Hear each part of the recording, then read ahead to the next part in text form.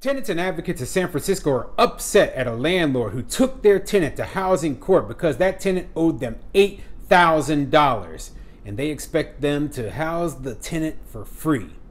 I'm Tony, and this is Real Estate Investing and Landlord News. All right, so I have an interesting article for you today, and once again, it's coming out of San Francisco, California.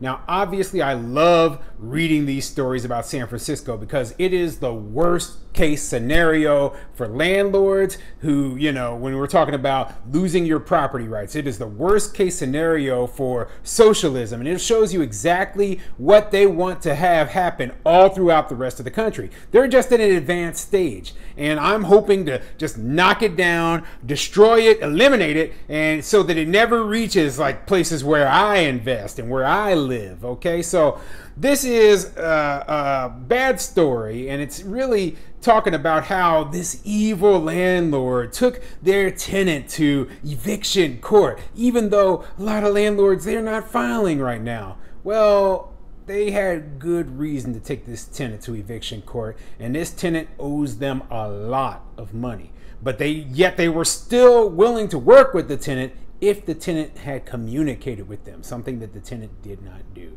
So it's no surprise that the only way that they could get this person's attention was by taking them to court.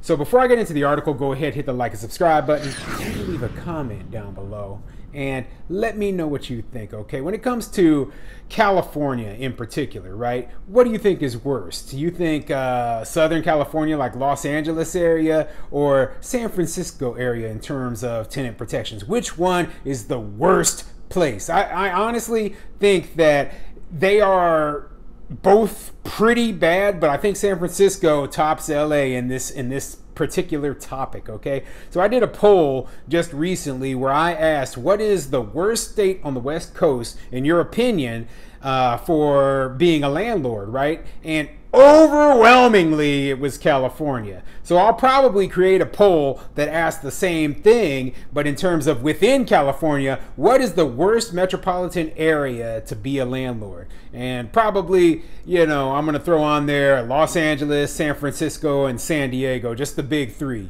So, obviously, one of those three is going to be the worst. In my opinion, it's San Francisco based on what I've read. But, let's see what you guys think. So this article is coming from missionlocal.org, and it says, few go to eviction court for COVID-19 debt. Where is the humanity? An almost 70-year-old goes to court over eviction proceedings for COVID-19 rent debt.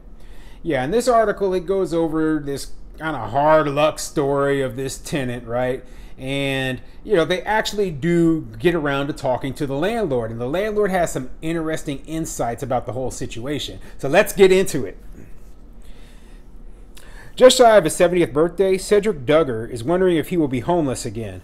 The 6'4" tall man stood outside his apartment building at 601 O'Farrell Street Monday, and his hands trembling told reporters how he fell behind on rent during the pandemic and will head to eviction court Tuesday. I don't know what to say, said Duggar, his voice breaking. Where is the humanity? How, he said, is it going to benefit them to put another person on the street? As the last of statewide COVID-19 eviction protections expire, Duggar appears to be one of a small group of tenants who are being taken to eviction court over pandemic debt, organizers said. Although landlords are giving tenants eviction warnings, organizers said few cases do make it to the more serious stage of court. Yeah, they've basically made it so hard for landlords to take their tenants to court for any of this, eviction or non-payment of rent or any of that most of them just aren't doing it. In fact, landlords in San Francisco area, from what I've read, in order to get tenants out of their units, they are paying them. Okay, the exact opposite of eviction. No, we won't file eviction on you. In fact, here's 20 grand. Now please leave. Okay, that's how crazy it is there in San Francisco. Despite concerns of massive eviction cliffs, it appears that rent relief, anti-eviction groups, and the landlord's decision not to go to court have so far kept San Franciscans in their homes. But for the few who are facing eviction proceedings, like Duggar, the fear of ending up on the streets is real. Duggar recalled when he used to sleep on cardboard at Fisherman's Wharf years ago and cajole folks into giving him money with a funny sign, but it would be harsher now. I would be on the streets again at 70 years old, he told Mission Local. I can't even imagine that. You see what the people on the street are like. At Monday's conference, the Duggar launched into a series of impassioned but rambling speeches, which organizers gently interrupted. So yeah, this guy obviously, he was previously homeless. It doesn't sound like he's all there mentally, right?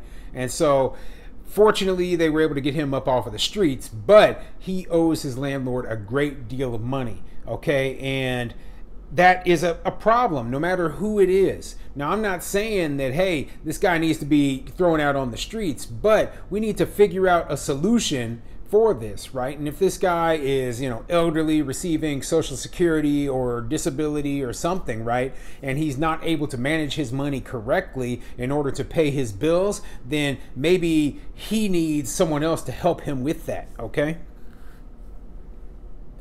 Duggar explained that he has depression and other ailments. Not surprised. He has lived at 601 O'Farrell for 13 years and says the building's odd interior of rough textured walls evokes a Flintstones cartoon. Walking through it makes him smile. A series of misfortunes caused him to accrue debt, including a $200 cut to his disability checks, costly treatments for physical and mental health issues, and depleted savings. He now owes $8,000.15 to Veritas Properties, his landlord. So yeah, it looks like, obviously he did receive a cut to his disability check. That is unfortunate.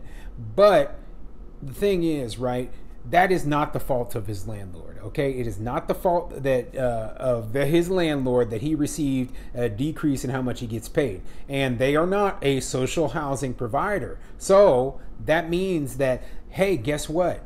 Rent's still due. Rent is still due. Everyone goes through different situations at different times of their lives, right? Maybe a spouse or a partner passes away. Maybe they, get injured on the job. Maybe they just received a pay cut or they have to change jobs and they get paid less at their new job. But you still have to pay your bills regardless of what happened. And yeah, I am sympathetic to your situation. However, remember, we're running a business here. And just like, if you go down to, if you buy a car and you lose your job or you lose some of your income, well, guess what? They will come and, repossess your car and you still owe your car payment regardless of what happened to you financially. So expecting something different from landlords is dumb. Veritas called the court proceeding Tuesday a settlement conference and not an eviction, and Monday's press conference unnecessary, according to a statement from Veritas COO Jeff Jordan. The company reached out to Duggar about the debt as recently as May 25th with no response.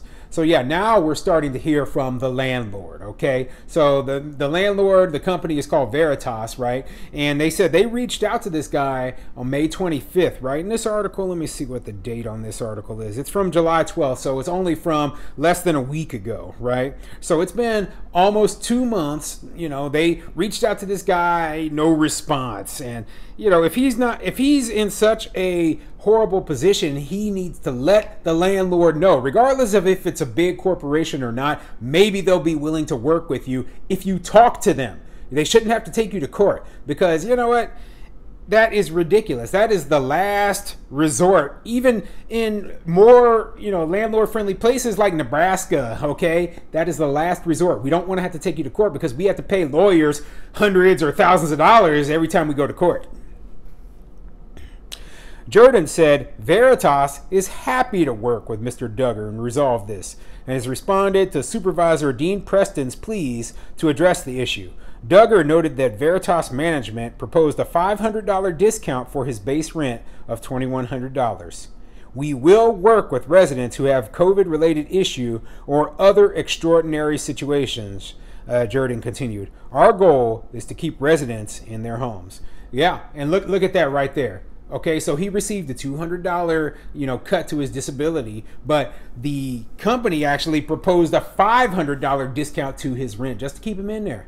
Okay, that is a good landlord. Okay, they wanted to keep this guy in there. They weren't trying to get him, kicked back out on the street and all that. Yet here we go. We write this article and they're telling him, well, why are they taking him to court? Well, why are they taking him to court? Because he still owes them money, okay? And he didn't respond to their pleas. And the only way you could get this guy's attention was by taking him to court. It's ridiculous, but that is the way it works, okay? And this guy, he's got mental health issues. He's got other things going on, and that might be why he didn't respond. But that is not the fault of the landlord. That's what I keep saying. They blame landlords for everything, for the homelessness issue, for, inflation. It is not our fault. We are, just existing within the free market. And guess what? Things happen.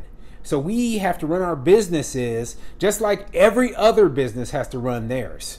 So I'm going to skip down a little bit in here because it goes into why this guy didn't receive any rent relief from the rental assistance program. And it says, Duggar did not register for state or local rent relief, in part because he is not technologically savvy, he said. Indeed, the rent relief program proved difficult to navigate for thousands of Californians, and the state housing department received a discrimination complaint for its inaccessibility. Thousands of others had applications denied. So yeah, if this guy had accumulated that debt during the pandemic due to, COVID-19 related hardship, then he might have qualified for rental assistance from the state or the federal government or whoever was providing it, right? But he didn't even apply. So I'm going to go back and I'm going to say, hey, right now, he's not even truly being evicted. What it sounds like is they're just suing him, trying to, work out a payment plan so that they can get repaid the money that he owes them. So yeah, this is a ridiculous article. They tried to paint the landlord with a bad image. The landlord actually responded, told their side of the story. And guess what? They're a good landlord, just like most landlords are, just like I've always said. And so once again, ridiculous story coming out of San Francisco, California.